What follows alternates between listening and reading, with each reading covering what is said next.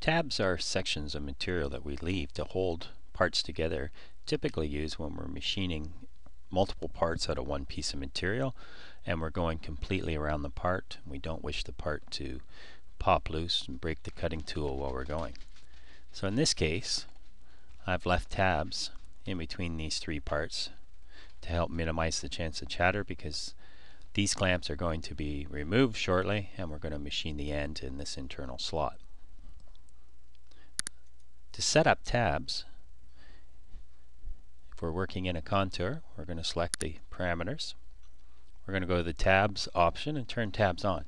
Now we can let it create automatic tabs, tell how many tabs we want, or the maximum distance between tabs, which works great when working with multiple parts out of one plate.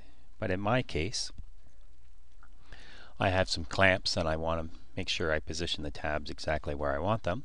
So I've told it I'm going to manually create the tabs. I tell it the tab length, so this distance here is a 1/2 inch. The tab thickness I made 25 thou.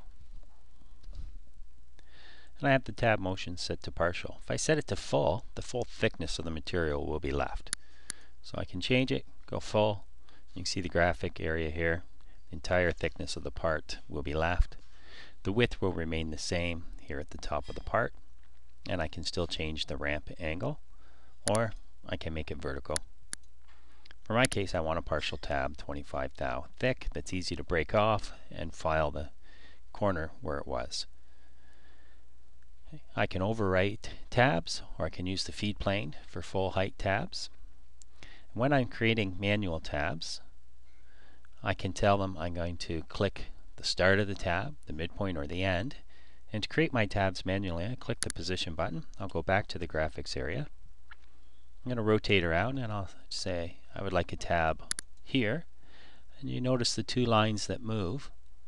So I need to click and place the tab where I would like it. And I continue to do that for everywhere I would like a tab, working my way around the part or parts.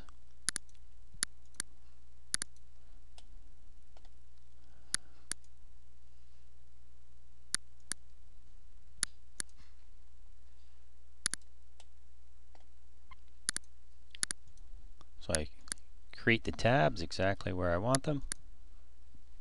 I'll press enter when I'm done, and I'm back here and I've created my tabs.